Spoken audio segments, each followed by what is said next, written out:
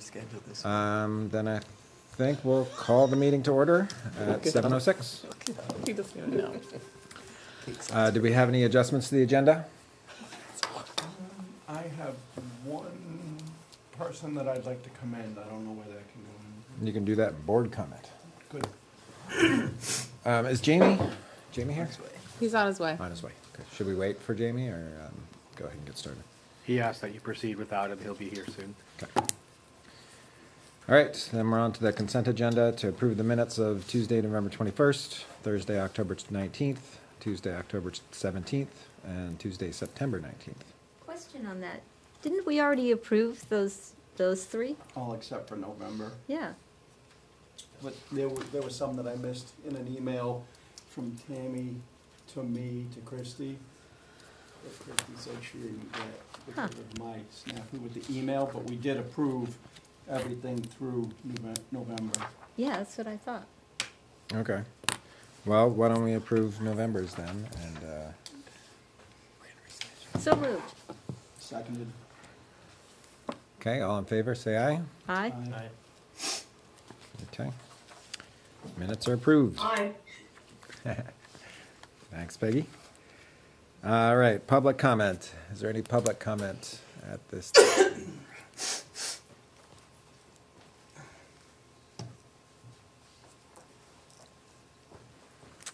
Okay, board comments. I had a parent approach me and say that they were very pleased with how a situation was resolved and how their child was taken care of by Mr. Booty. Am I saying that right? Yeah. Okay, Mr. Booty. So I'd like to publicly commend Mr. Booty for looking out for the best interests of our students and making their day-to-day lives better. Awesome. Thank you. I'll let him know. Is there any other board comment? Moment. Okay. Celebration of learning. So this is a little bit different of a celebration of learning. I've decided what I would try to do is give you the opportunity to see a Haggerty lesson, but I recorded and spliced it all together, so it'll be in 6 minutes. You'll see a Haggerty lesson, which is usually a 20 to 30 minute lesson. So I have a video for you, has a little bit of Stephanie Russ talking, and then, yeah, why don't we just start, and then I'll fill in a little bit after. So this is first grade, Stephanie Russ's room. Haggerty is our phonemic awareness curriculum. As teachers, we provide students with these daily lessons to work on phonemic awareness. Phonemic awareness is when students can hear and identify phonemes or separate sounds, like in the word cat, to say k, at. Students can also make phoneme and grapheme connections with the use of Haggerty in order to help with spelling. For example, the sound sh is a phoneme, but it's made up of the two letters S and H. So it's also a grapheme. This is because students need to be able to recognize that the sound sh is broken down into two letters S and H. This program has been absolutely fabulous. I just love seeing the immense growth, not in only my students doing decoding work, which is being able to read, but also to see their ability to spell and use sounds that they've learned to make words on their own. It is also tied nicely in with our Foundations program, which is all about phonics, and the connections are really strong. Pause. New concept. We've talked about short and long. Last week we practiced all long with a roller coaster, remember? So we'd say the name of the letter. So today it's slightly different. We're gonna, I don't know if she's gonna do the roller coaster or not, but if she chooses to, we're gonna make that sound, and then we're gonna say the sound of it, and we're gonna decide if you. Ready? Here we go. Listening ears on? Yeah. Here you go. We can use our roller coaster. Here it is, roller coaster. Isolate that vowel sound. Ready? My word is shop. Shop. Shop. The vowel sound is ah. Short or long? Who knows the answer? Raise your hand. Don't say it out loud. Francis, short or long? Short. It's a short or long sound. It's the short sound. Good job. Great job. Let's try another one. Wait. Wait.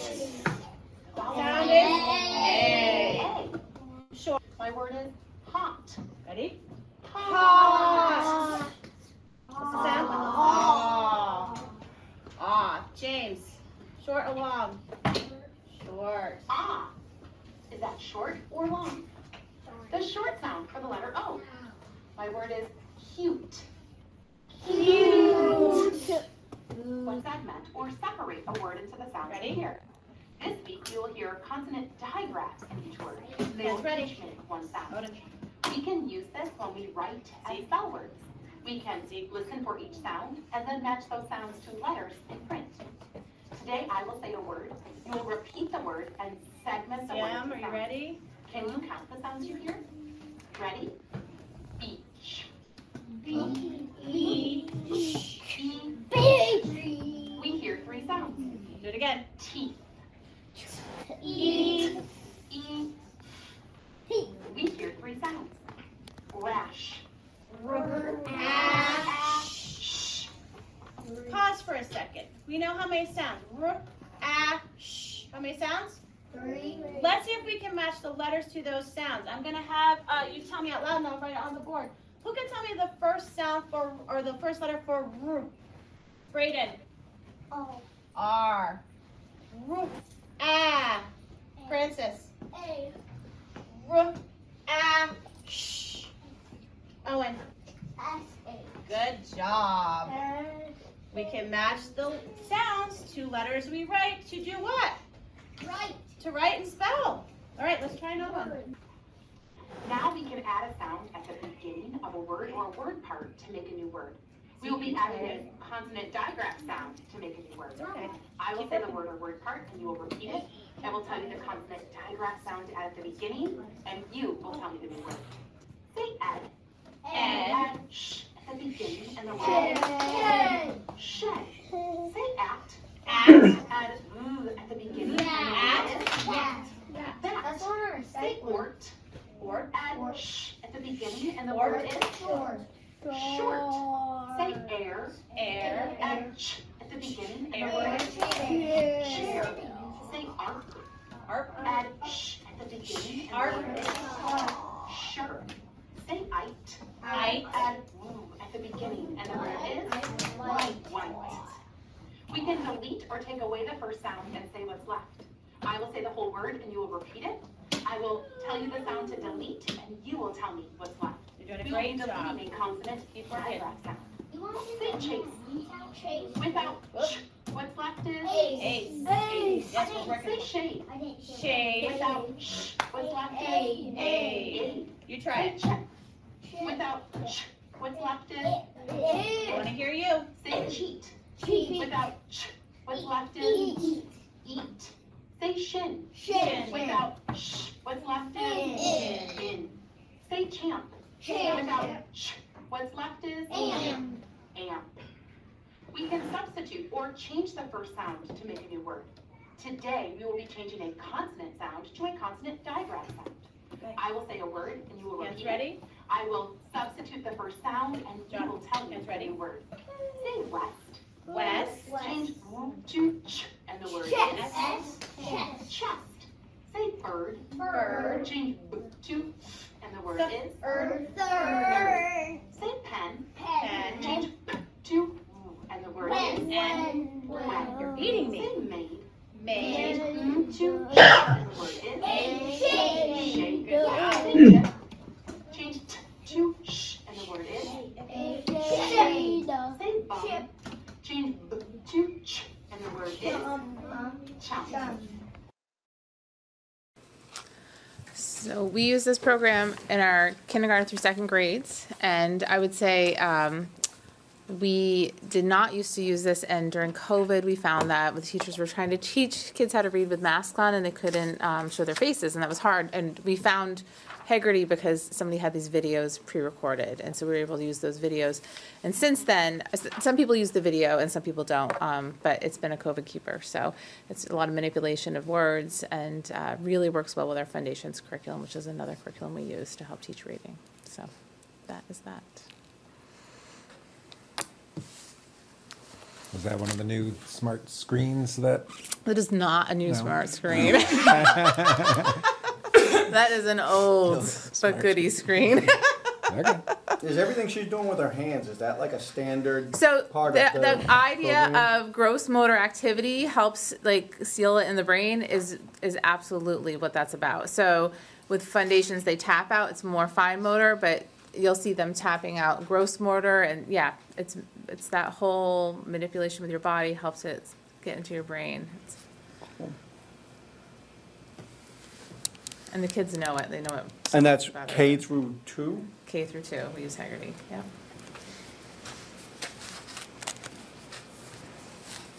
Well, that's interesting speaking type classroom. Thank you. I have had a couple of teachers say that, you know, in the past, some of the school board members have gone in to observe classes and stuff. Is that an option? Say when, I'll get Okay. it set up, let's do it. So, If you wanna come in. all right, If you just wanna walk around, or if you wanna see something specific, I can create a schedule. okay. Or if you wanna do it one campus, we could work together, depending on what you wanna see. Yeah. Absolutely. Okay. Well, thank you. All right, reports to the board, principals. That's us again.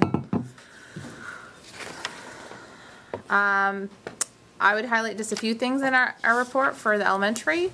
Happy to be acknowledged by the Secretary Boucher about our impressive efforts in PBIS.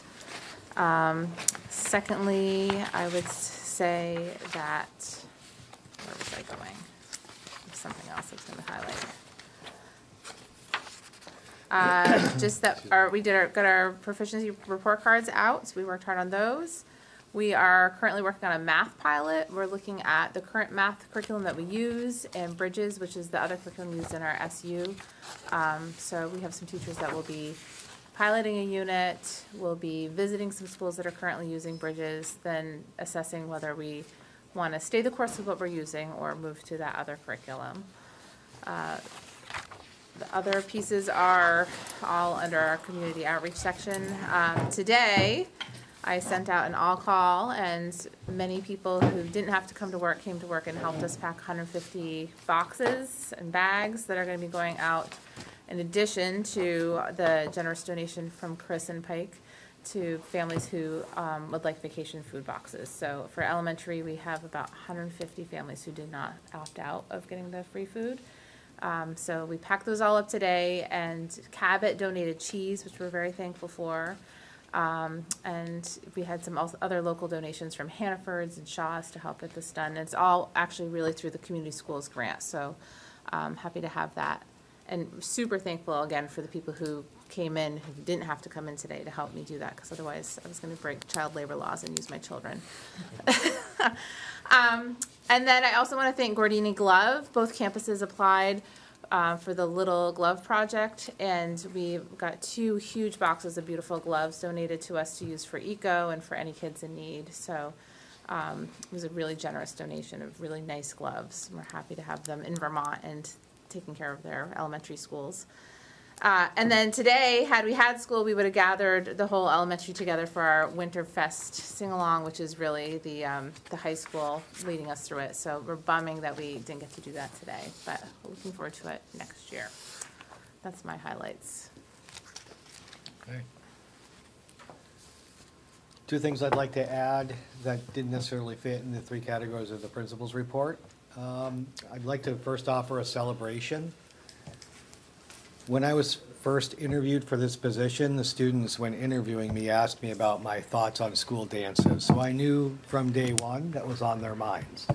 Flash forward to just a few weeks ago, a group of students, when I say a group, I'm talking more than a dozen at any given time, began giving up their break time to actively plan a middle school dance.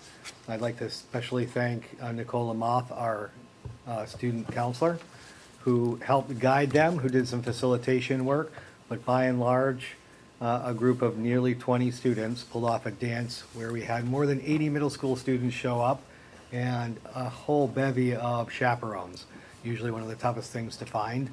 I point that out because I want us to keep in mind when our students are motivated and they have a goal and they're given the empowerment and the resources, it's interesting what they can pull off. It was very well attended. It was a good evening for all. The second thing I'd like to point out is really to plant a seed. I would like to invite you to take a look at our makerspace at the next board meeting that we have on this campus. So in the next rotation in Bethel, I'd like you to see the progress we've made on that space. In the immediate future, we're going to have all the walls painted, equipment coming in, a lot of projects starting to come together. Currently on our campus, we have several 3D printers that have been put together thanks to Ray and his folks, assisting Mr. Andy West. So again, planting the seed, the next time we're on the Bethel campus, I'd invite you to go take a look at that makerspace. Great. At the high school, I just have a few things. One is our leadership team is been started this year, and we visited the elementary data team just recently, and just learned a lot from them as far as how to run a good data team. You know, at the high school, it seems like when we talk about kids and their needs, we just sort of brush things, and we don't have a lot of data that we go by. And just after being in the elementary data team for 10 minutes, it was all data driven, and it was really exciting. And I think our leadership team is ready to take the next step. So that was great, and I thank the data team for doing that. Next is at the January Celebration of Learning, we're going to talk about explorations, and that's something that I highlighted in the report. And then lastly is as far as community, expanding our community outreach. Myself and 2 students went to Newton School, did a little recruiting. There's a little note from a parent in there. I thought the 2 students did a great job. We had FBUD coming on January, I forgot what day, 18th I think, to come down and visit, do a school visit. So we're continuing with our recruiting. Those are some of our highlights. Great. I should add one more thing.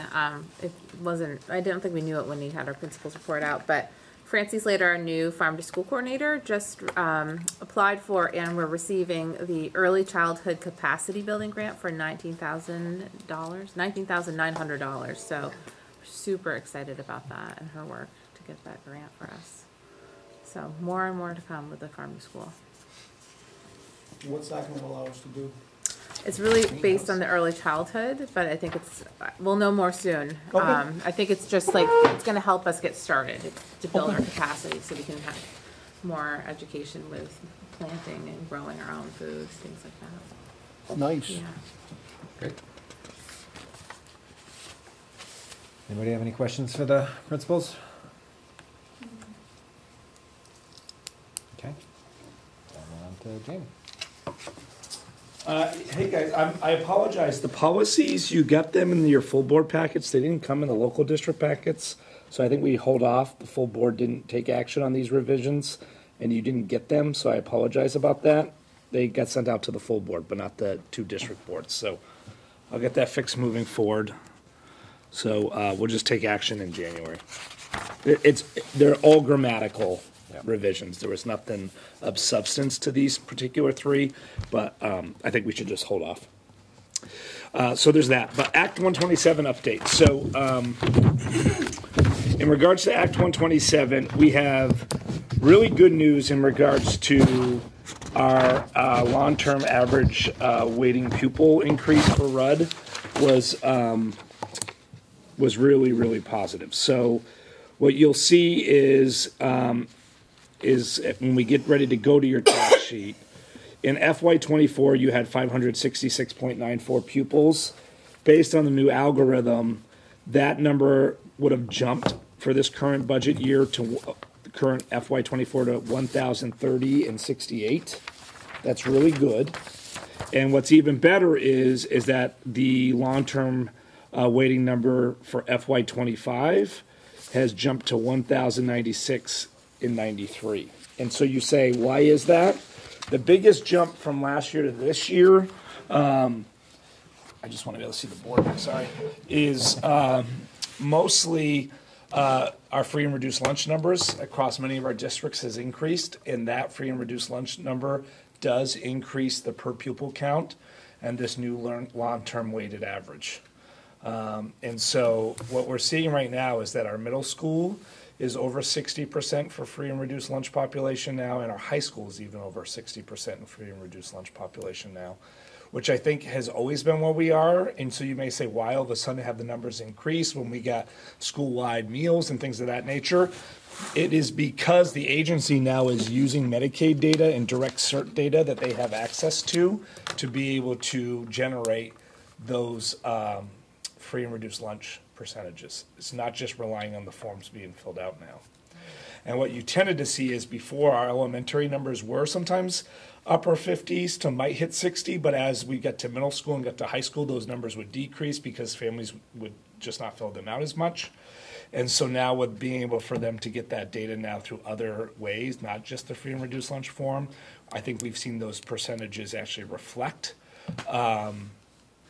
a much better reflection on, you know, our students and who we're educating. And so what they've done now in the cost equity formula is recognize that those districts who have higher numbers of free and reduced lunch should have greater tax capacity to serve those students. And so what you're going to see is, as we get to the budget and things, is that is helping us quite a bit for this current budget cycle. And so that's the Act 127 update in regards locally here at the district. I would tell you that one of the things I continue to be concerned about in regards to Act 127 continues to be what they projected was a significant drop in the yield, which is the number we're using right now in your tax sheet. The other thing, and my sense is that drop in yield will stay. I don't see that rebounding. The Ed Fund is going to run a deficit this year. They're going to have to find some additional revenue funds to put it in. And you say to me, why, Jamie, is because Act 127 is written in a way that if your per pupil spending from FY24 and FY25 stays under 10% increase, your tax rate's capped at 5% as a town. And so I was just at a district where if we didn't change anything in our budget, we needed to actually increase locally. Their tax rate should have went up 6.5%. But if it's capped, that 1.5% has to come from somewhere, right? And so if you multiply that across the state of all these different districts, that's going to result in an Ed Fund shortfall. And so how might they make up that difference? Well, they have a few ways they could make up that difference. One, they could look at regressive taxes to make up the difference. So taxing soda, I'll just say, or something, right? And putting that money in the Ed Fund. They could do that. They could increase their projected non-homestead tax rate, which right now is less than 6 cents. So $60 on a $100,000 home. That's what they're projecting right now when the tax letter came out. Or they could look at, are there ways to use some general fund surpluses to help soften the blow to the Ed Fund while they're getting Act 127 up to speed? Some folks have said to me, where did this 5% tax cap come from? You know, my sense is, remember, this bill was not actually adopted last year. This was adopted 2 years ago. They gave a whole year for this to come into play. It was really, my sense is to soften the blow to districts who are actually losing pupils. So there are some districts across the state that this new weighted average actually is resulting in their pupil count going down, or it went up not enough to make a difference in regards to knowing the trajectory of the drop of the yield. So that is why they capped it at 5% to try to allow those districts to get their spending in order over 5 years to make it so that they had a more sustainable tax rate moving forward. And I think that's how they gained support for the bill across the state. You know, when they were rolling Act 127 out, all they wanted to talk about were the weights. There wasn't a lot of talk about what it might actually do in regards to the yield or how they were going to generate the difference in funds. And so, you know, I do expect there to be some type of action taken on 127 this legislative session. I just don't know what that will be. So you wouldn't anticipate them getting more revenue by lowering the yield further from what the projection is? No, my sense is that they realized there was a problem and they went in with a really low yield. I'm not gaining any sense that yield's going to even drop further. What I think they're going to look at is talking about tax caps, like is 5%, like how did we even come up with 5%? Is that arbitrary, right? Like, Yeah. I think they're going to look at that. I think they're going to look at like, how do they look at increasing other revenues to the ed fund? I don't foresee right now that the yield's going to drop even more. And I think part of when the governor's talking about 18.5% tax rate, I think he is trying to raise concerns around that this bill and that there are, I don't know if he even fully understood it originally. I think now he is realizing that there's an ed fund shortfall and that has to be made up somewhere, and looking at like, how are we gonna navigate that? But if it drops further, don't call me a liar. I'm just not hearing anything on my end saying that the yield's gonna drop even more than what they're projecting. Okay. I mean, it was a huge drop. Yeah, but I mean, like, students go up and yield drops. So. Yeah, it's a wash. Yeah. Well, for us, it's a gain. For us, it's a gain. In other districts, it has not been a gain. But I mean, that's the way it's got to be. Yeah, absolutely correct. Okay. Any other questions on that? And we're going to go into that all again here when we do the budget and the tax sheet. But I just want to give kind of an overview of the Act 127. I also, just while we're here, wanted to put a huge shout out to our road crews and first responders across ASU. I had a few districts yesterday that even though we closed at 11:30, that we were dealing with water over roads, and some fire departments and things had to help us out.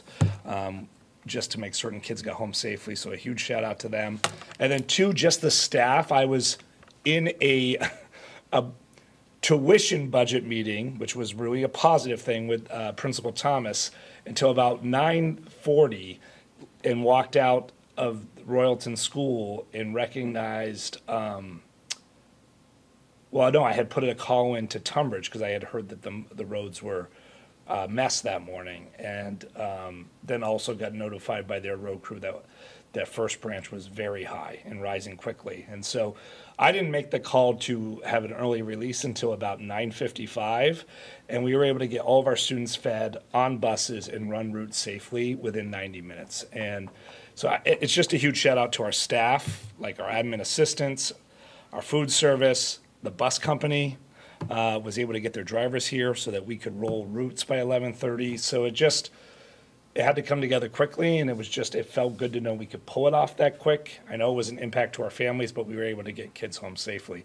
And essentially it was impacting all of our districts, because like we have kids that got to get up that First Branch corridor on 110. So It wasn't just First Branch, it was getting our high school kids home. And so anyways, just a shout out to everyone involved, and just how communicative. I mean, I've been on the phone with the Bethel road foreman at least 4 times in the last, day, and just very communicative and just very appreciative of it. Yeah, great. Okay. Tara? Tara's with Sharon, which is where I ran from, and my senses will see her a little later. They still had some stuff to work through. Oh, yeah.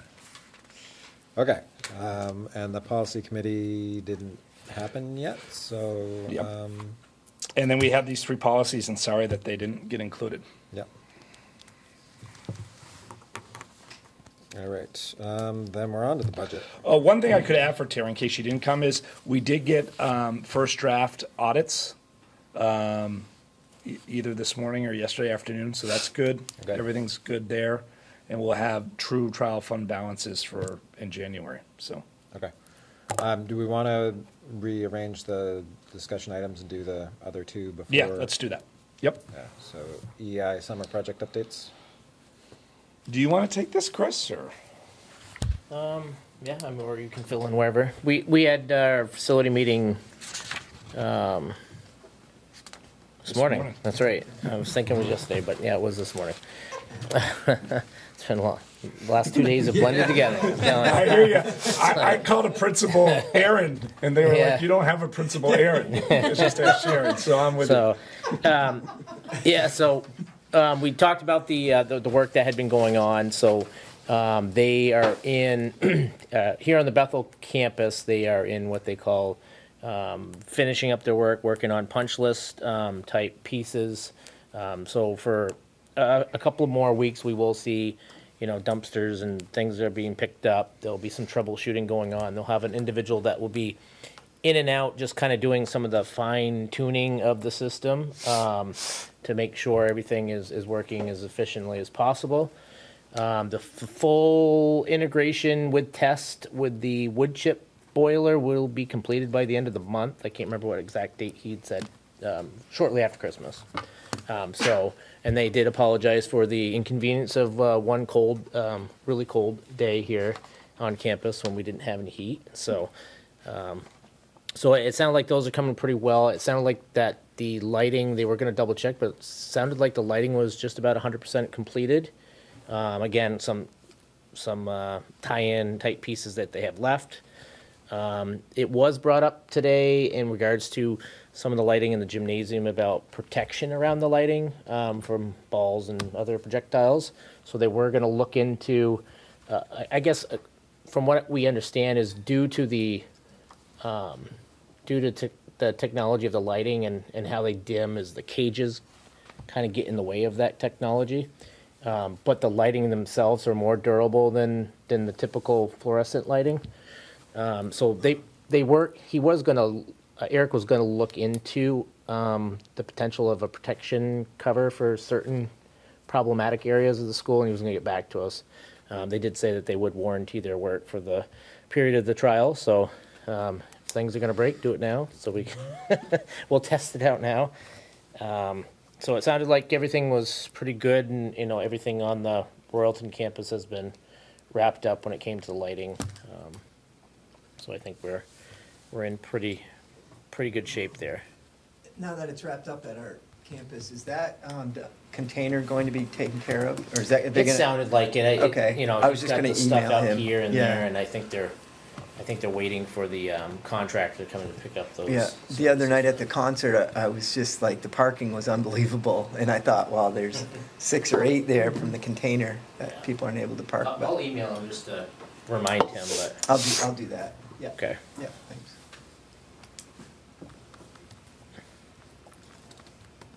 I had made a comment this morning to them that, Lisa, as being a basketball coach in and out quite often and having the late practices often is, they seem very professional. They're in here, they're kind of working around the kids in the practices and their hallways, and it looks like everything has been cleaned up before the morning. So it's not like you come in and you're like, oh, we got bits and pieces all over the place. And the janitorial staff also said that they were very happy with the how they picked up after themselves. So. And at least I was over here. I don't know how it was over there as well, but yeah. Yeah. Good professionals. Just one piece, Sure. only because it's changed since we met this morning. Initially, we were scheduled to have a handover tomorrow where some of us would be walked through the boiler setup, emergency shut-off start, things like that. That's now been rescheduled until January 3rd. It's the only thing that's changed since our meeting.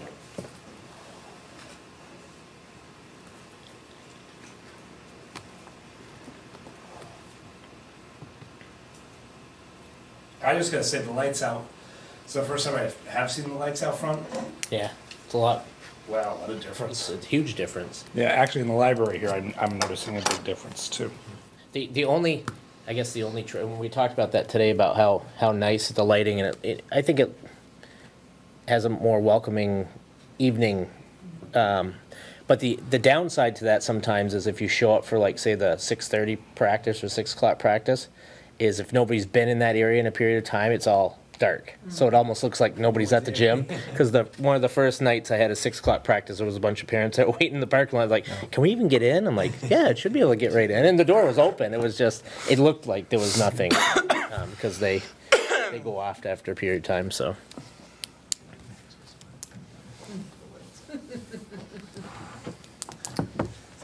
shoe and start talking. Okay. Does anybody have any questions on the summer project work?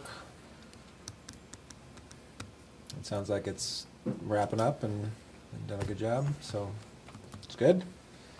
I guess then we can move on to talk about the next potential projects. The capital improvement projects and possible bond vote in November. Update. Yeah, so we, again, went through that today, kind of putting together our timeline. I know originally we were talking about kicking it off this month, but we're going to do it next month. So we talked about that we were going to, well, it's all going to go under one bond vote, but at least be broken out into different pieces so that we can share what the cost of each one of these pieces would be. So there's the piece of the Performing Arts Center itself. There's going to be the piece that we talked about, some of the upgrades that would have to be done to the existing gymnasium, some sound, acoustics, and lighting, and some safety concerns that we had in the old gymnasium. So that'll be its own line item. We talked about the moving forward with the ventilation pieces in the library and the cafeteria. So those will be their own line item. And then the what we're calling the entranceway or safety and security entrance ports, both at Bethel and Royalton. And we also threw in a little bit today, just talking about, we didn't want to completely fix everything, but you know, there's a couple other entrances here on the Bethel campus that need to be looked at. The door here at the library and the door on the back end of the school and the gymnasium that have gotten to the point of no return. So just kind of putting those in there while we had a contractor. They're unsecure, kind of? There's a lot of yeah. There's holes. They're rusty. That's unsecure. Yeah. So, so the idea is that the next meeting, Eric will be here to present kind of, you know, an overall picture of what this project would look like and all the details, and then kind of an umbrella cost of what we think this will be. And then we, at that time, hope to have numbers that we can present of bond type numbers. And at that time, we just kind of want any questions that the board may have in regards to the project. And anything that does come up that we plan on in the February meeting to address those questions. And then hope to have a yay or no in February on moving forward with the project or not. And then the rest of the timeline we started to put together, but I guess it all depends on if we move forward with it or not. So, you know, the end goal is November of next year, and there'll be a bunch of other milestones throughout the portion of it. So.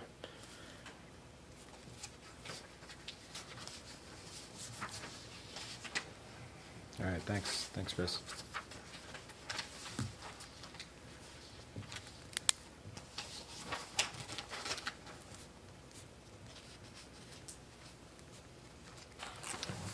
Okay.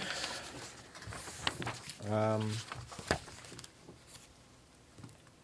guess now we're on to the budget, unless anybody has any further questions on the capital improvement projects.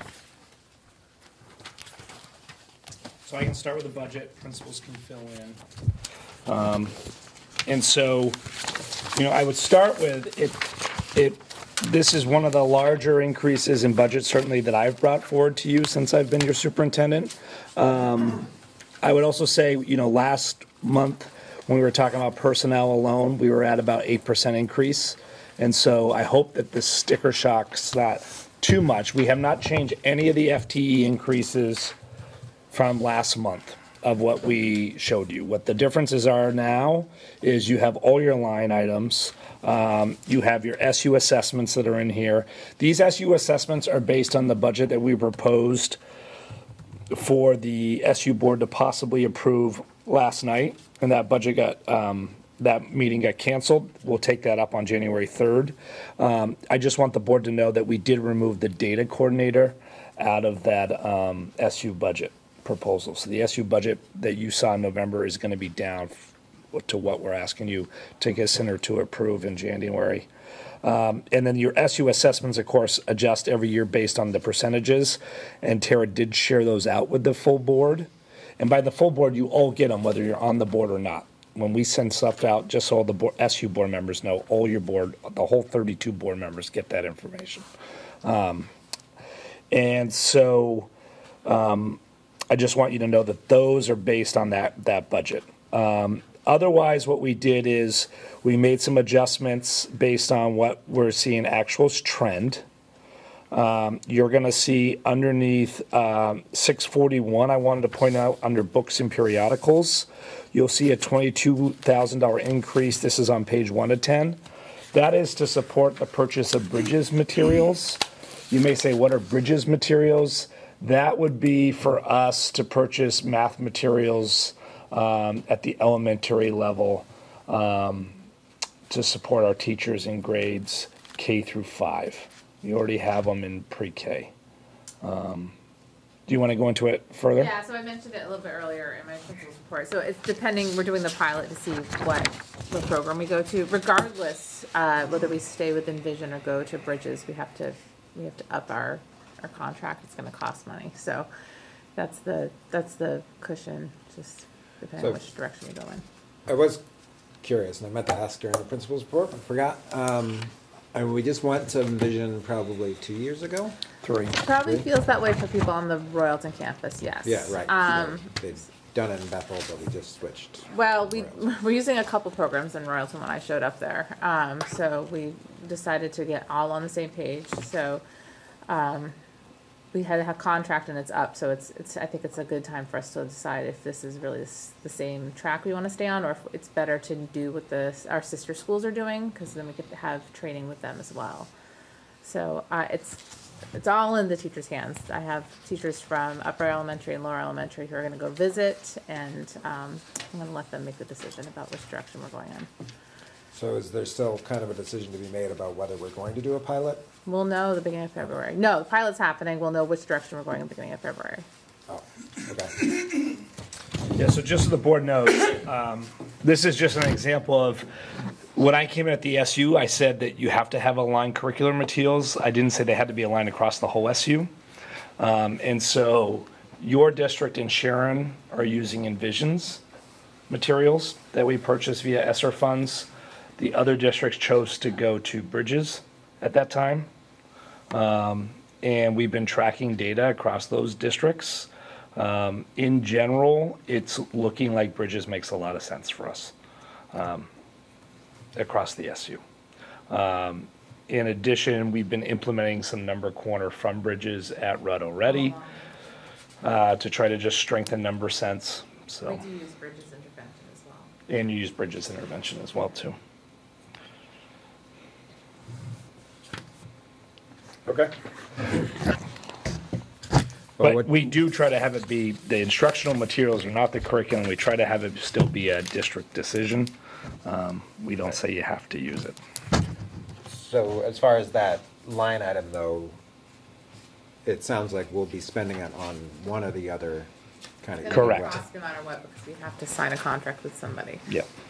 And when you sign a contract, is it just like, here's $30,000, we get your stuff for 5 years, or is it? It's a little bit more than that, yeah. I meant like training. Yeah. They do give support. There's a $30,000 increase. Yeah. Yeah, no, there's a lot of support, I think, that also comes with that. Okay. But I more meant, is it a one-time cost or is it an ongoing cost? It's a one-time cost. And then we'll have to budget for it. I mean, it's a one-time cost up front. We'll need to budget for it again when we want to get the next version. Right. Okay.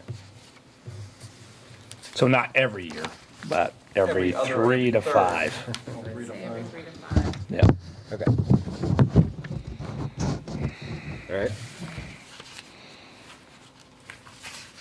Yeah, and why it looks like it's the first time you bought it is because I leveraged Esther to get aligned math materials across the SU. So I wanted to point that out. You'll note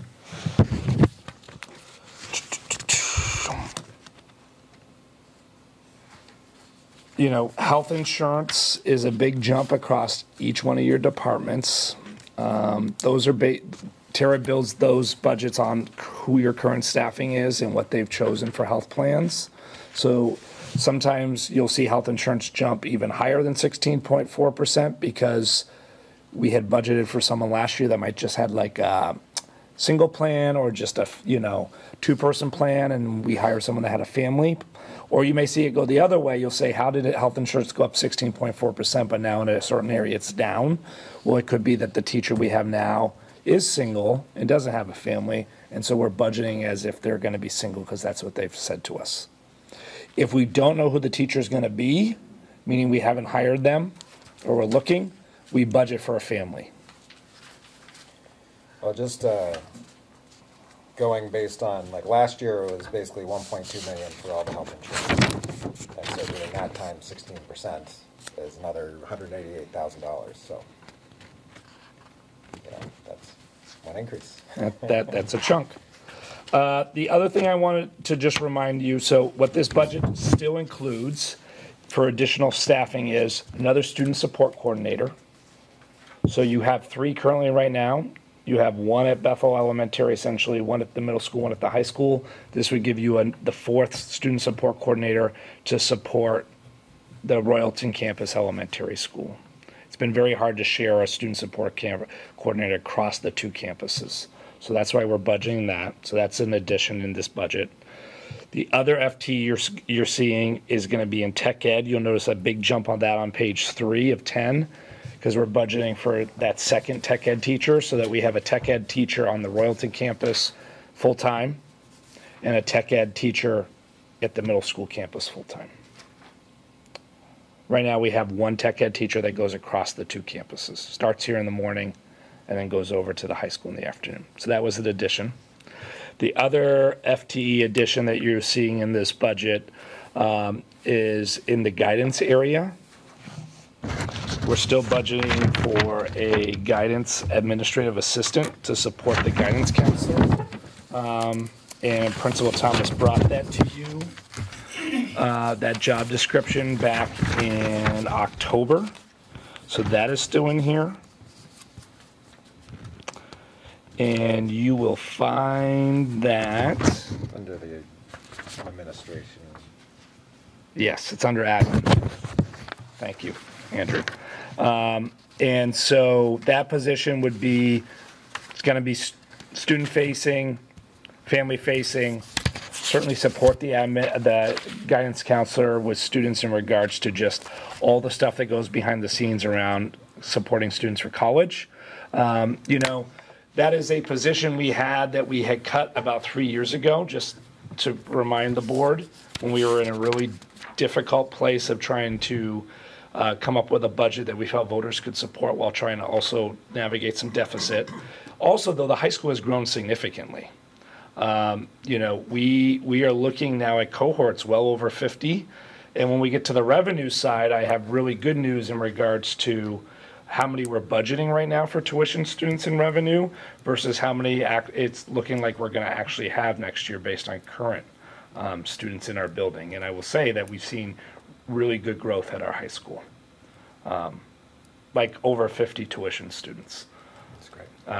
Where we're only even carrying 35. So I'm just saying, as the high school is growing, I think it shines more of a light of needed support around that office.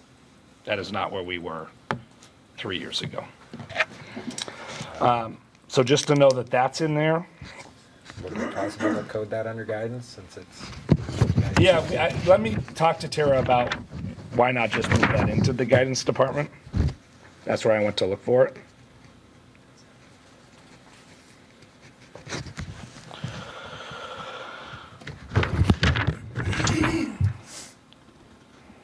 You'll see that underneath on page 7 of 10, under 2190 student support, you'll see that increase of the 1.0 for that student support coordinator at the bottom of the page that I was talking to you about. I just wanted you to point that out where that was.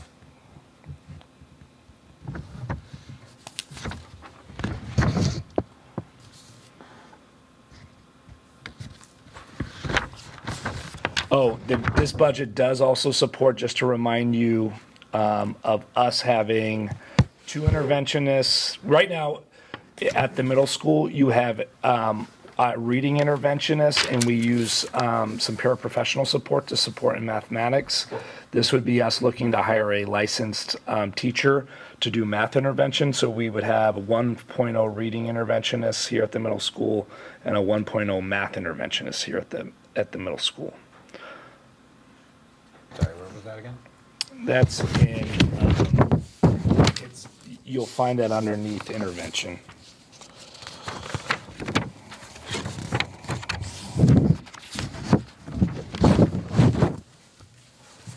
Was that under remedial? Yeah. Okay, so that's 85. So it's an increase of 0.4. Because it's how we had the high school FTE budgeted prior. It's not going to take any FTE away from it. It only shows a 0.4, but it's going to equate to a 1.0 here. Okay.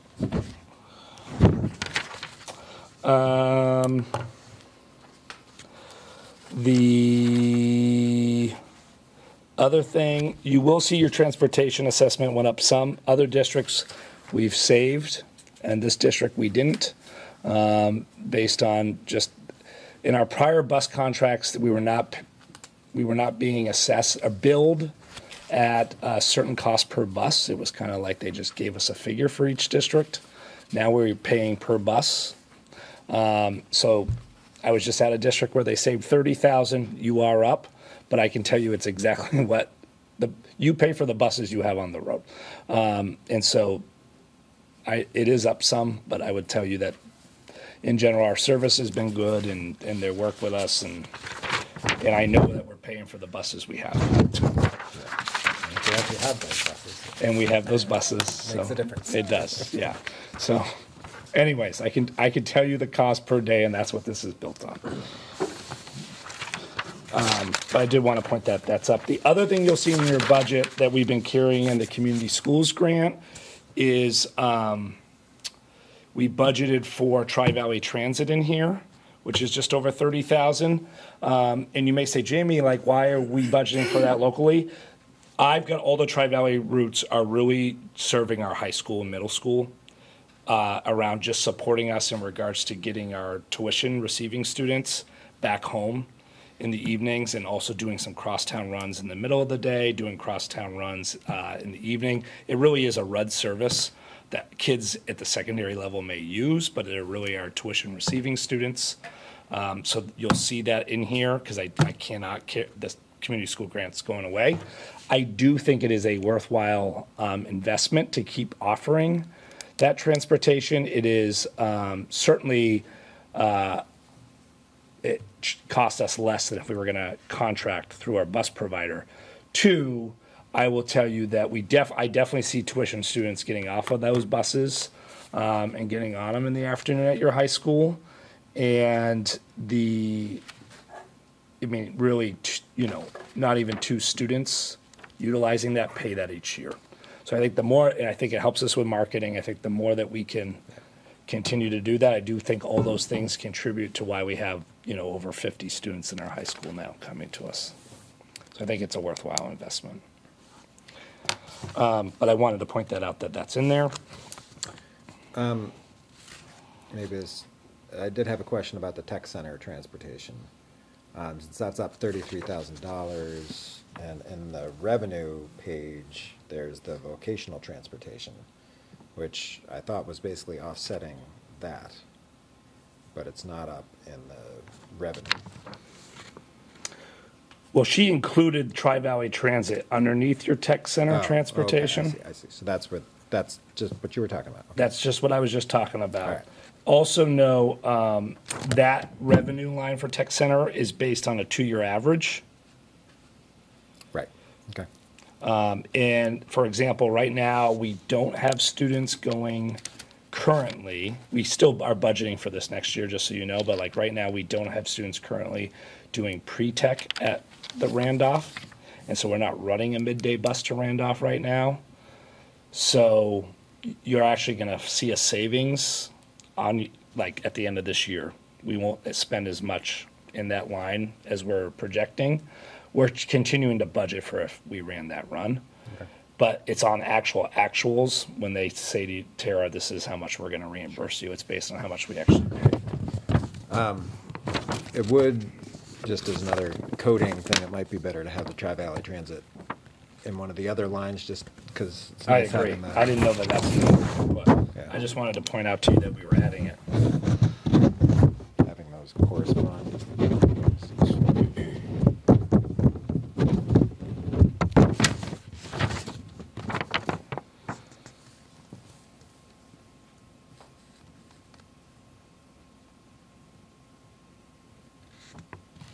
So, I mean, we did add some FTE. So really for the board, your overall budget's up 9.87%. We can go to the revenue and tax sheet. Just note to the board that, that when you start to talk about where you want your overall budget to be, know there were definitely some things added to this budget, right? Meaning personnel. Yeah, that was about 200,000 of the 1.2. Yeah.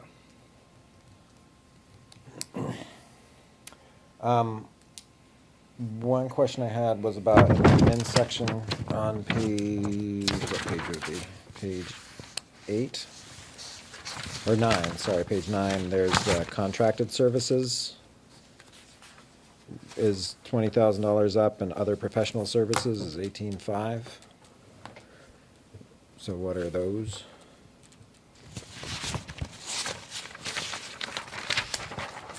This is 341 and 349 on page 121. 9.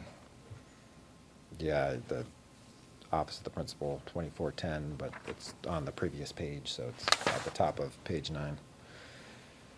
Or in the middle of page 9.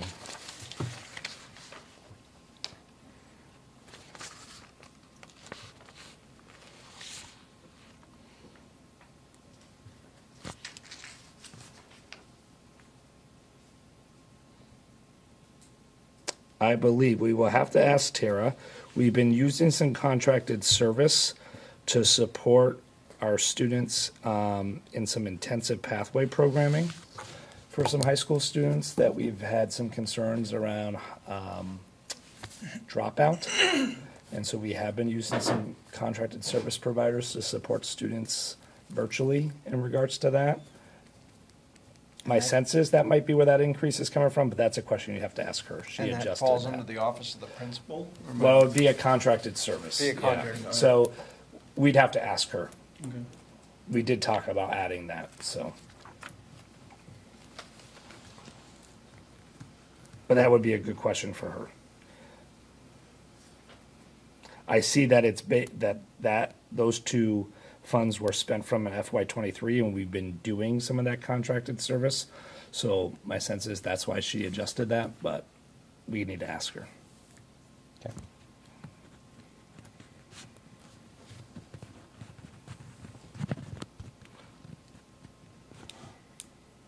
There haven't been other services we've been doing outside of that, so my sense is that that's where that's coming from. Jeff, is that making sense to you? Yeah, I think. One other thing I would point out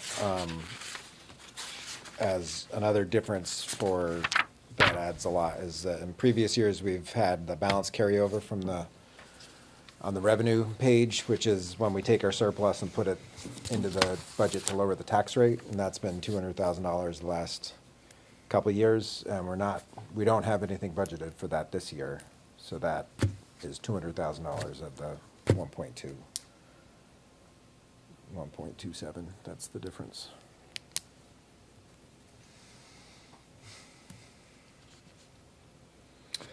Which I would tell you, we did increase our tax capacity, right? So at the end of this, when I get to the tax sheet, I'll tell you that we're looking at taxes going down, which I know sounds crazy. Yeah. But we are a district where Act 127 was supposed to build tax capacity. So that's why. Yeah. Why don't we look at the tax sheet? Yeah. I think it's. And so that's why I would not suggest you go putting revenue in. Particularly when we're you- talking about Cutting buildings, taxes, well, yeah. and doing And major building buildings, things, yeah. so. what is the projected carryover that, that we will have in the budget? We're not projecting that we're budgeting any revenue carryover, that we're gonna ask that you look to ask the taxpayers to put that money away in reserves. Okay. But what is that number? Do we? Tara will be able to tell have you a- right off the top of her head. I can't tell you that number off the top of my head. It was still pretty. It's you know, big. I mean, it was not as big as previous conservative, years, but- 300, 350. My sense is it's maybe even a little more than that, Chris. For one, we're carrying 35 pupils as a revenue. And, you know, if we're over 50, 20 times 17.5 right there, the last few years that starts to add up to some surplus. That is one of the things we can adjust on your revenue page. I don't know if I want to, we have gotten in trouble in the past of over projecting. Not in the last few years, but at one point I felt like we were over projecting revenue around tuition. So I'd like to always stay conservative on that. So like if we're projecting that we're going to have, you know, right now we're looking at over 60 kids in the revenue pool, which is good. You know, I would like to always at least have a 10 to 15 student buffer, because you don't get to just make that up. Am I making sense, Chris, what I'm saying, or the board? Like, I can't make things to get revenue. We don't build stuff. So I would rather always under budget revenue and have it come out on the positive end than over budget, because then you're just chasing your tail trying to find up that budget gap. During the year, I can go to the principals and say, well, guess what? That money that you had set aside for X, we're going to have to tighten our belts and not do X. I can't talk tonight. Apologize. At least I haven't called any of you Aaron yet. So, based on the current budget, are there, and if so, what would be the cost on some things that we may see funding mechanisms go away here in the next 2 or 3 years? So if there's something that we're projecting, I don't know, if it's $40,000 that we may have to come up with half here going forward or whatever, is there anything in this budget right now? No, because, you know, I'm not using any Medicaid funds in your local budget as a revenue. So let's go over the revenue page. And that's where it would happen, Chris. And so on your page 101 of your revenue budget, you'll see at the top, we're not carrying any balance carryover, which what you were just asking. We've been using $200,000 each of the years. We're budgeting none this year. You'll see that Tara's still using 35 students at $18,500 for your tuition revenue. I'm telling you that I know that our number is more like 60 currently. She's using your tuition at pre-K. She upped that, actually. Those are based on your actuals right now. We hadn't done your actuals yet for the middle and high school to the last 2 days. I don't want to use all of them, though, unless you tell me we have to. What I mean is if we have 60, I would prefer that we don't budget all 60, because kids can change their minds or something can happen, and then we're trying to make up that difference. So those are your local revenues. The other thing to know, as you go down, Chris, one of those areas where I would tell you that I always get concerned is at the if you look, we haven't been budgeting at Medicaid reimbursement.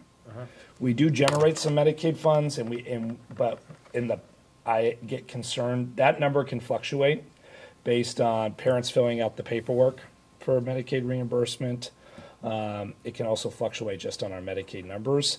That is an area, if we were looking for revenue, we could budget some money there. And you'd say to me, Jimmy, what would you budget Medicaid toward? I could budget Medicaid funds for you, Chris, toward your nurses, toward an SAP counselor. Right now you have an SAP counselor. I do cover it in a different grant fund at the SU level called MAC funding.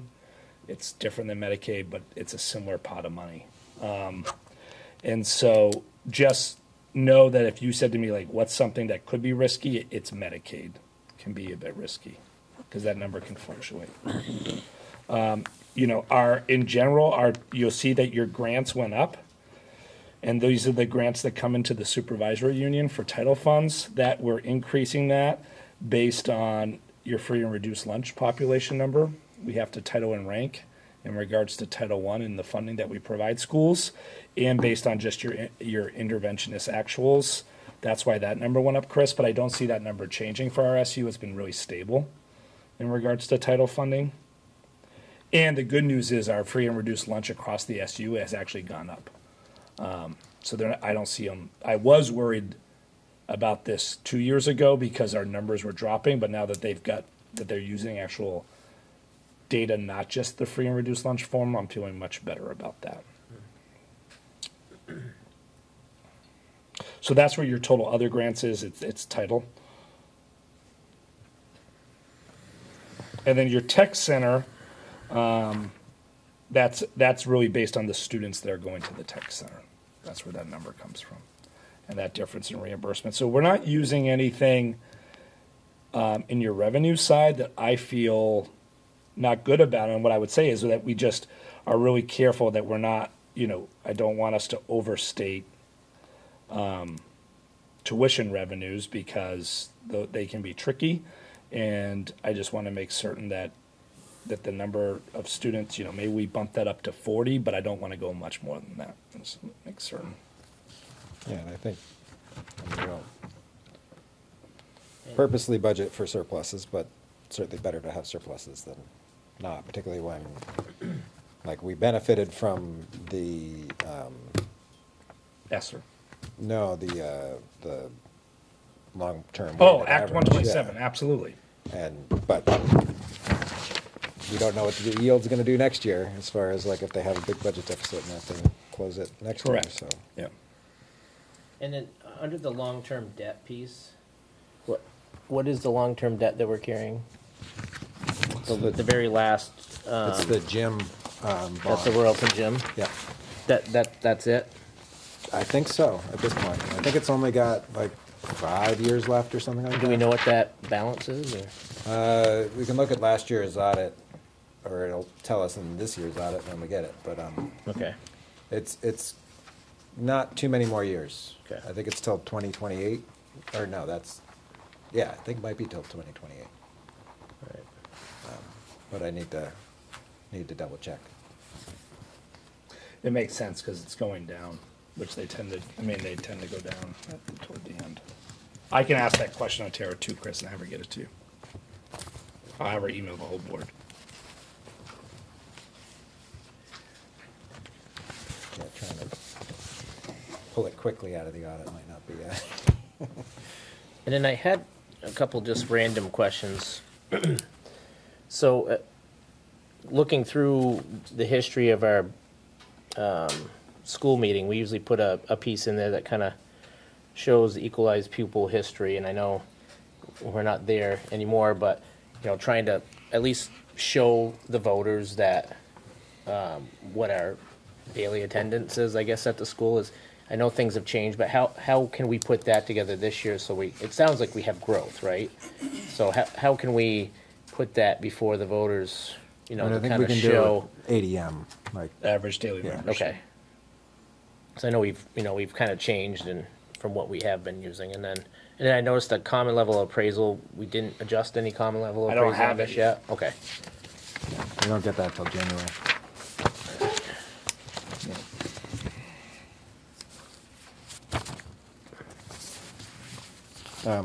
So have people looked at the tax sheet? Yeah.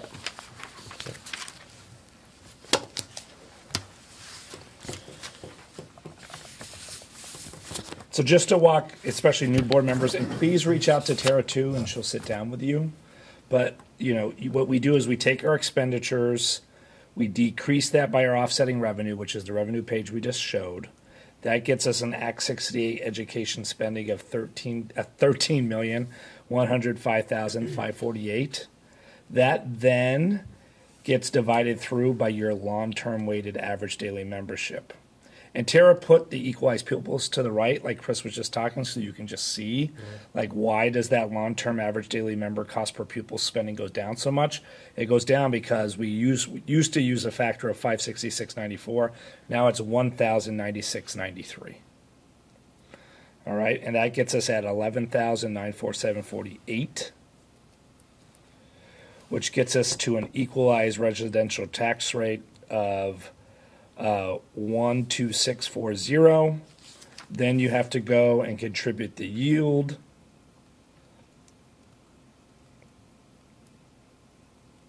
And so the yield came in before that, I think. Actually, I apologize. Which get you to 1.2640. So you take that final FY25 equalized tax rate, which is 1.2640. Just so you know, you'll see that that is the same number both in Bethel and Royalton. That equalized tax rate's always the same in a unified district. When your tax rates changes is because now you have to factor in the CLA, which for board members, that's the common level of appraisal. And so when that common level of appraisal is under 100%, then the tax rate's going to increase based on the CLA. How do they come up with the CLA?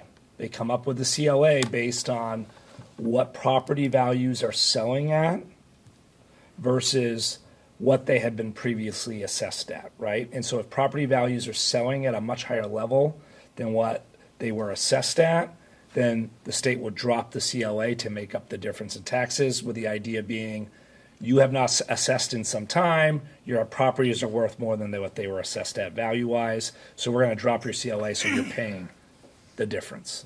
Am I making the sense there?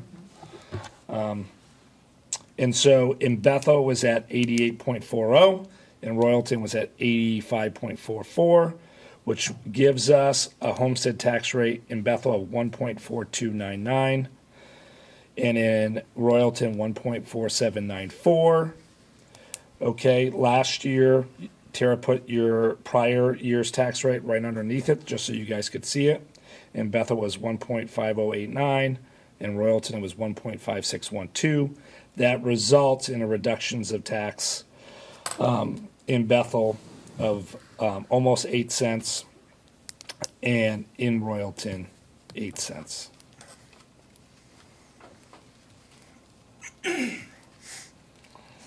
And what you'll see there is Tara broke down what the increase, or it still says increase because typically that's what we're talking about, but it actually is a decrease in the per property value tax rate of $100, $250, and $500,000 home. Yeah, I think it's a negative number. I think it's a good budget season to put some money away, and I'm with you. Yeah, put the surplus and it away. can lessen the blow on future projects, budgets, or help us towards this bond vote that we're putting together. I think there's a lot of opportunity there. I think everybody has been. I mean, granted that we all want low taxes. I mean, that's the goal, right? But there's also, this is an opportunity for us. I think everybody, if they like it or not, has already started to plan for higher taxes based upon what the governor's saying, and I think this is a year where, we could have a budget somewhat similar to last year with maybe a small growth and put some money aside. Because right now we could probably put around $800,000 aside into a fund to carry forward, and that would really change the tax rate at all, if I'm looking at it right. Oh, you mean increase the budget to where the equalized tax rate is relative? Yeah, to offset it, yep. Yeah, and I mean, the way to do that, Chris, I see what you're saying, is we would increase our, for example, you could increase your contribution to your capital reserve fund. Yeah. Right now, we're carrying 40,000. You could bump that up. Because, I mean, when we were talking about the infrastructure we have, I mean, there's the bond that we'd like to put together, and the bond isn't just, I mean, a big part of it is the arts center that will have some donations towards it, but, there's the security portion of the school, there's the ventilation piece, and then there's the other pieces that we aren't considering right now that we need to do in the next, 3-4 years, which is window replacements and, all those flashy things that we don't necessarily want to spend money on, but need to. So I think it's just a good opportunity. I mean, I think the key is going to be just helping people understand that and helping them understand how are my taxes staying flat and you guys are spending almost $2 million. That's all, right? Like, we're gonna have to have a lot of explaining. The good news is we vote from the floor, so you'd have that opportunity. But, It's really not that hard to explain though, is it? I mean, to make them. well, I mean, I feel like we're- we hear this language a lot. I feel Okay. like long-term weighted pupils. I just think for someone who hasn't heard Well, any of this, To hear all that, yeah. Do you know what I But- mean? Like, But I I'm thinking, think that like, gets it's flat because we confusing. did, as an organization, we did really good in past years, and now this is the, Well, no, I mean, I think it's fairly easy to say the state changed the funding formula, and because we have, higher, lower income students numbers, we benefited. the key would be I would say to you, you could increase it. I don't know you're going to be able to increase it that much because they've put a cap on what you can before you have to go in front of a panel. Right. And so what that number is, Chris, is if you look at FY20, underneath this tax sheet here toward the bottom, Tara's put it in tan, the percentage increase between FY24 pupil spending for long-term weighted average can't go over 10%. If it Okay, so you does, could add- we could go right up to that 10. Right. And if So I don't it's know what- almost crazy for you as a district not to, we didn't come in with a budget doing that. Right. But it is almost crazy for you not to do that because for you you get less of a tax break, but otherwise there's nothing you have to prove to anyone. If you go over 10%, we have to go in front of a panel and justify why. So you could add another 600,000 and stay under the 10%. it's a lot of money. Yeah. Well, I mean, I think there's opportunities. I mean, To save, one, we to put don't away. know with the new formula. I mean, there could be a knee-jerk reaction next year. I mean, when they start having to, when the ed has to make some sort of adjustments based upon the communities that are under the 10%, but, capped at the 5%, there could be a change in that. But I think it's an opportunity. I think everybody's thinking, I mean, right now, if things were level funded and you weren't getting an increase at the school, I think a lot of people would be very happy, especially knowing that you could put money aside. Now, you're going to have individuals that are going to have a hard time getting around, well, the budget's going up, let's say if we added that, the budget's going up $1.9 million. Like, that would be tough to get through. But we're also, our school's getting bigger and, and like you were talking about, more support, a third of that budget going up at that point would really be money that we're putting aside for down the road. Right. And I think we could sell that. I mean, we don't know what down the road's going to look like, right? I mean, taxes could continue to go up. We do know what down the road's gonna look like, and it's a Right. large bond vote. And so if Right. that bond vote is much less, Yeah. like, we can use this money not like 10 years down the road, but next year to make it so Right. that our future budgets are only going up by Sure, yep. 50,000 a year instead of 90,000 a year. Yep. I mean, the truth is, you could almost get in the place where if we're fundraising, you could almost argue, are we even having to go to bond? Yeah, I mean, that'd be nice. I'm saying we got But reserves and think of stuff, that, right? Like, I but- don't know. Yes. I haven't run all those numbers, but I think when we were looking at it, we still would yeah, need to. we were looking at a bond of like 1.5 million or That's something what it like was. that. I don't remember. remember. I'd have to look. And this is a one-year influx of money, so Right. it's not like we're carrying that on the sheet for next year, So, Well, that's what I'm saying. You're not Yeah. doing personnel that are going to continue to be there. right. It's a one-time investment. Well, Yep. so I would say, I do think it's worth looking at, like, providing support to our teachers and students, though. I agree, like, putting some money aside would be great, but also, like, if we added 2 extra paras, I think that would make a big difference as far as, like, I have heard from some teachers that, could use extra support, and like if we are able to do that and stay, people are still getting a tax decrease, that would definitely be a worthwhile thing to do. So, It could be we're coming back with a little bit of both, and you got some yeah, options. that's what I would argue for. And, that's where, I want to hear from the administration, like what would be most helpful as far as helping in the classroom with you know, I think there's been a lot of need in the classroom because of, you know, COVID and just general, you know, difficulties with things. And so, you know, what can we do to help support that? And I know the student support, adding the student support person is definitely going to help. But like, you know, extra paras or something like that.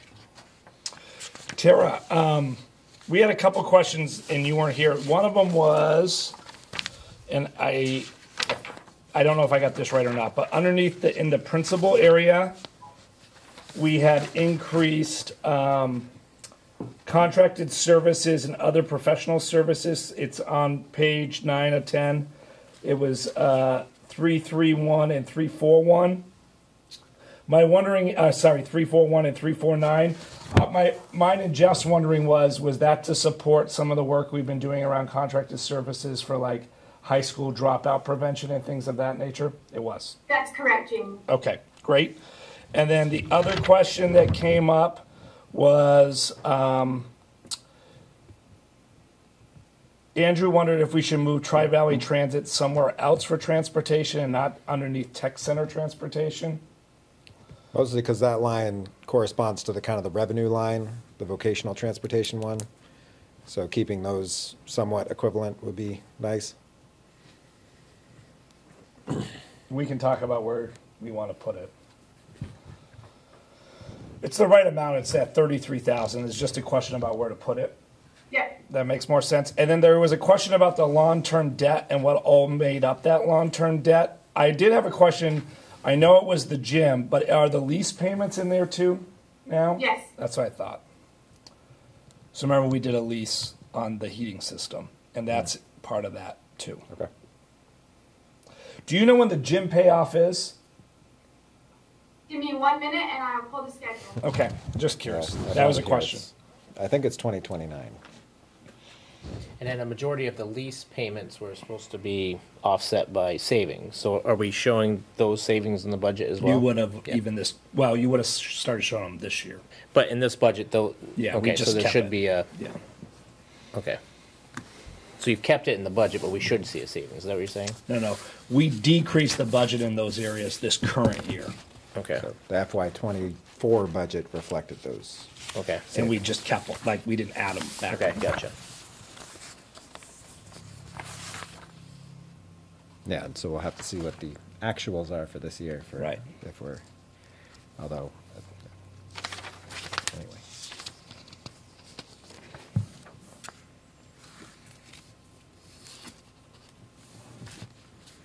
Well, I think, you know, this is definitely promising.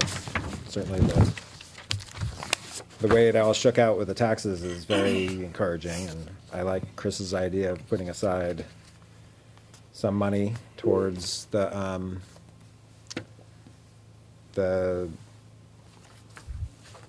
building reserve fund, and yeah, I think we should look at what we can do to further support teachers and students.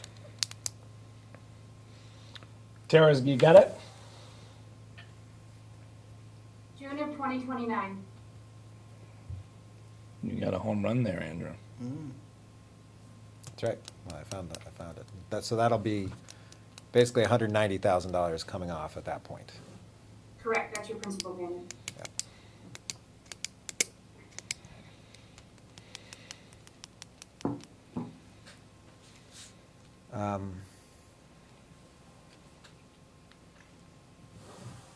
So if we do look to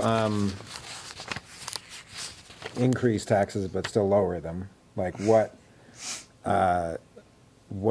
target should we go to, I guess is the question. Do we try and take the maximum amount to that 10% cap, or and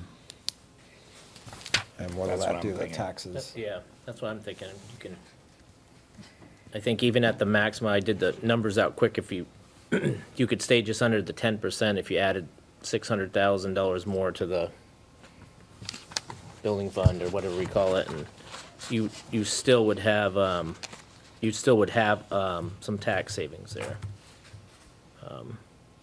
Oh, even after that, there'd still be a savings? Yeah, because we can't, because according to Jamie, we can't go over 10%, so. The difference, yep. You know, there would still be, if I got this right, math-wise, we'd still have a show about a 2-cent savings if we max that out. Sounds about right. That sounds like a pretty great idea. Yeah. When you present it like that, that sounds pretty good. We're gonna be presenting savings and being able to put the money away, sounds great. Yeah. And I think the more offsetting money that we can show towards that bond vote, the better position we're gonna be in as well. Yeah. You know, Well, you said, when we explained to people, I think having to offset that bond vote is gonna make people a lot happier when we can offset that bond vote at that time. yeah, because we To already have have, the money, yeah. so we already have monies in the fund, plus, you know, we could use some of this, plus we have, you know, potential grants and the donations that we have, so there's quite a bit of money we're gonna be able to offset that with.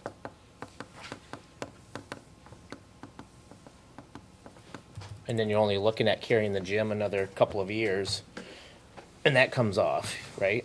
So I think we're in pretty good shape there. Yeah. I think it looks like $550,000. 550? Yeah. And that would still be a decrease in the equalized rate of So you still about be like, 2 cents, yeah. 1.5 cents. Nice. That's not bad. I mean, I can't imagine that anybody outside this room believes that, I mean, I think everybody's thinking that taxes are going up Of course. considerably. Well, no, that's the. And actually, some communities might be having that conversation right now. Oh, yeah. Yeah, So I think we're have pretty communities having that fortunate. conversation. I think we're pretty fortunate that we have the Yes, very opportunity to, It is crazy some money how aside. one budget meeting can be very different than another. sure.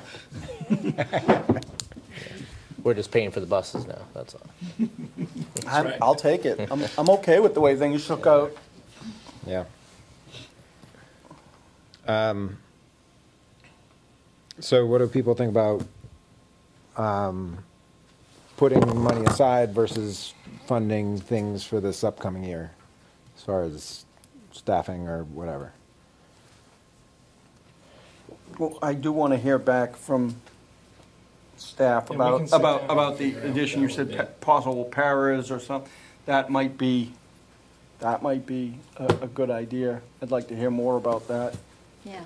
But I think you still have the opportunity, you know, even if you put this, whatever, 550 away, right? And we cap that out, is it sounds like, because we're not taking full advantage of what our revenues could be, that, you know, if we do have that 50 or 60 total, that there's monies in there to be Yeah, so had. like next year that we you can could increase that, add a right? para as you got going if Well, if I more you meant needed like to, or we some can- more support. We can keep it long-term without impacting the tax rate because we have that Right. space in the revenue. Yeah, Right. yeah, I think you have some space in the budget, if you needed that, and you could find the right people, right?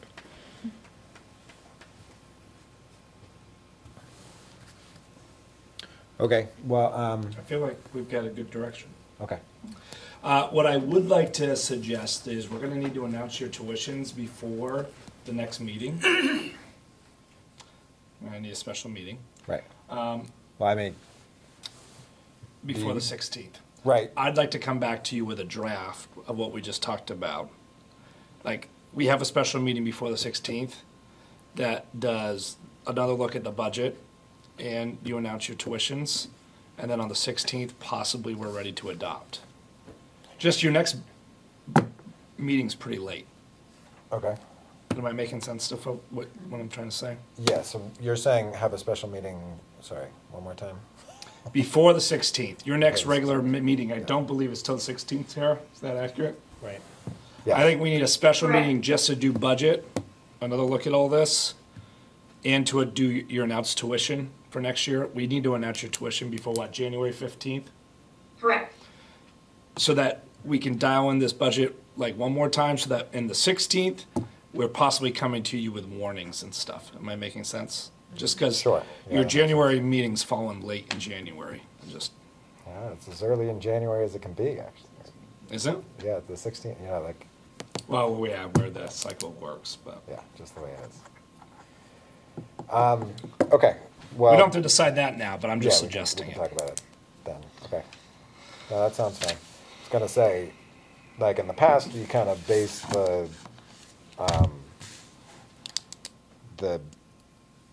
tuition rate on the per pupil spending, but now the per pupil spending is kind of a, you know, it's. Tara, they'll give us a calculation, right? Still? Oh, I have a whole workbook that I have to A new one? complete to determine what your announced tuition rate is. I don't know what it looks like now, but we'll find out. Okay. Issued by the Agency of Education. Sounds like fun. Okay, any further budget discussion anybody wants to do? Okay, then we'll talk about when we'll reconvene later in the meeting. Although that might be now. It's coming up soon. Yeah. We'll have public comment at this point. Is there any public comment? I'd like to do one as public. I'd like to second what Jamie said and thank the teachers, the paras, the bus drivers, the road crews, and anyone else that had anything to do with getting my kids safely home the other day. I really do appreciate that. And when he mentioned it, it made me think I'd really like to thank everybody because everything went swimmingly and I never have to worry about my kids getting home. And that's a very nice thing to not have to sit there worried. So I just got a call and said they'll be home by 11:30, and then everybody was home at 11:30. Love it. Thank you, everybody. Thanks, Sam.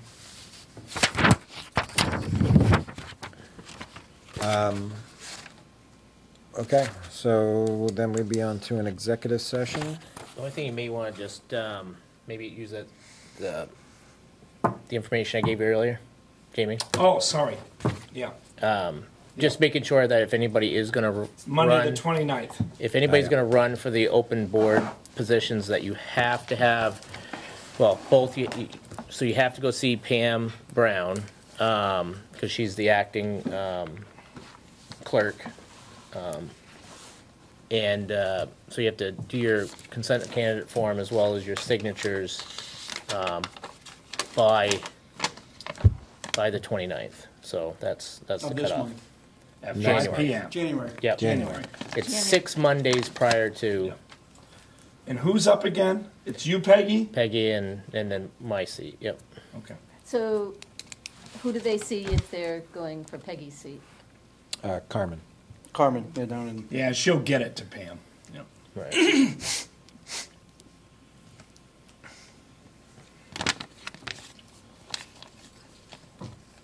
And Peggy, you do plan to run again.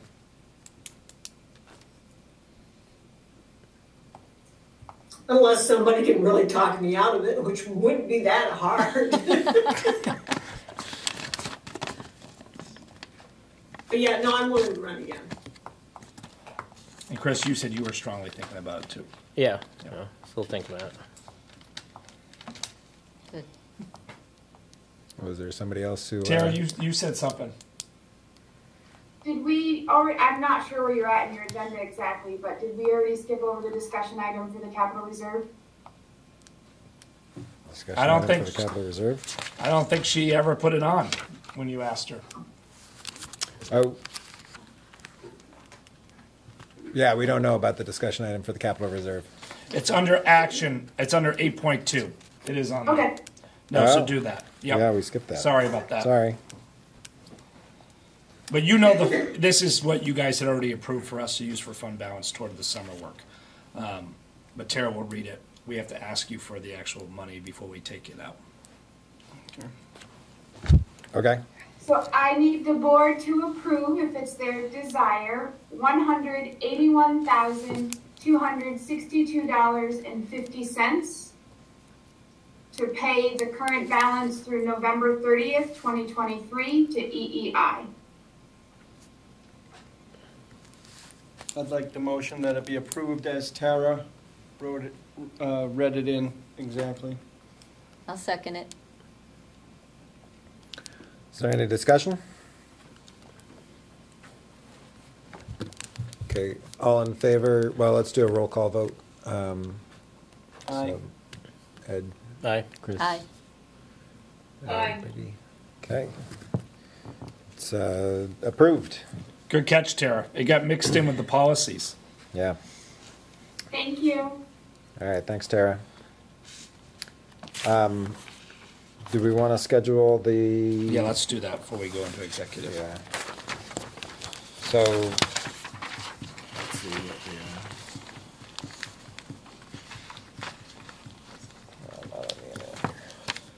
Tara, did we get a special meeting scheduled with Sharon tonight too? Do you know when that was? Just so when we go to Yeah, look. we are doing it January 9th at 5:30. Okay. do you want to do the 9th is the Tuesday before our regular meeting. That'd be great if folks wanted to do it at 7. I'd just piggyback again. Works for me. Can we do it here? I'm fine with that. No. Doesn't matter to Yeah. me, I have one or the I have a other. game here until 6:30, so should be done by then. You can What night of the come week and is watch. that? Tuesday. Tuesday. Great. Okay. That's great, Tara. They grabbed that Tuesday that was open. Great. Does that work for you, Peggy? 9th. Tuesday the 9th, 7? You're muted.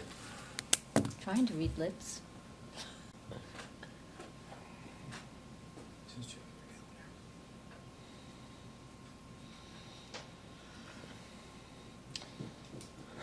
She knows she's muted still. No, she's not talking. Oops. What was the question? I missed it, sorry. Are you available Tuesday the 9th at 7 p.m.? As far as I know. Okay. Well, let's plan that then.